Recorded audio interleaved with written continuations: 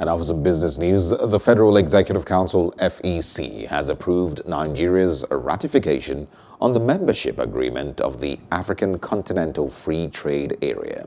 The Minister of Information and Culture, who stood in for the Minister of Industry, Trade and Investment, Niyi Adebayo, said the aim was to meet the December 5th deadline for membership ratification of the agreement. Hello, hope you enjoyed the news. Please do subscribe to our YouTube channel and don't forget to hit the notification button so you get notified about fresh news updates.